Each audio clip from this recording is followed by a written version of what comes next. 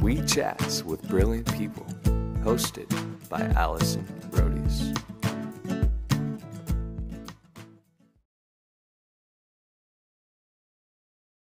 Triathlons. Yep.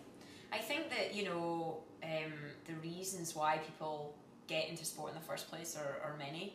And certainly when I got into the sport as a youngster, I was feeling pretty troubled at the time, and I didn't really know much about where I wanted to go or what I wanted to do with my life. And so endurance sport like that is very structured, and it takes up a lot of time, so you don't have so much time to think about, oh my gosh, what am I going to do with my life?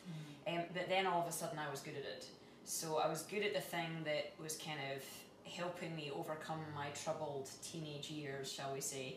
And that was certainly the first time I went through the sport, but I retired and had about 4 or 5 years off and came back to the sport the second time.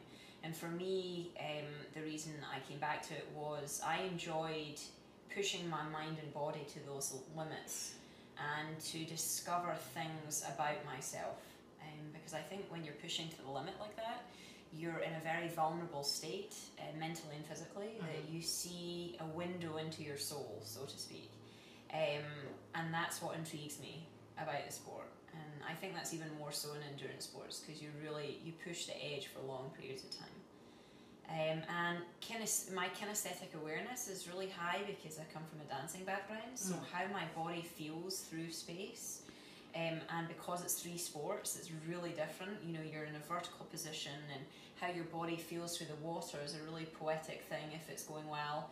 And then on the bike, how you maneuver through the terrain and how you deal with the equipment and how your body feels on that equipment is a really kind of, for me, almost kind of an artistic thing, I suppose. And then with the running, it's a very primal thing. I love to be on the land and move through the scenery and all of that. So when you say it's like an artistic thing, is it almost, would you say it starts off, in my mind, it starts off very technical in a way, but because you're as good as you are now, it's become an artistic thing? It's almost like a dance? Definitely. You've got to get those bits and pieces right, but the way you describe it, it's like now you can flow. Totally. Would you say that you're more relaxed now, but or is it how you were when you started out? Or I think through knowledge comes awareness, and awareness of your body and how it feels. And because I've been doing it for so long, that awareness has grown, and my technique has grown. But when I truly have an amazing race, that's when all of that technique, all of that practice, I can let it go and be in the zone and be in that flowing state. So when it feels good, it's in a flowing, dancing state. When it feels bad, I feel like I'm just crashing and hashing and bashing, and I have no sense of where my body is, and I feel really unconnected.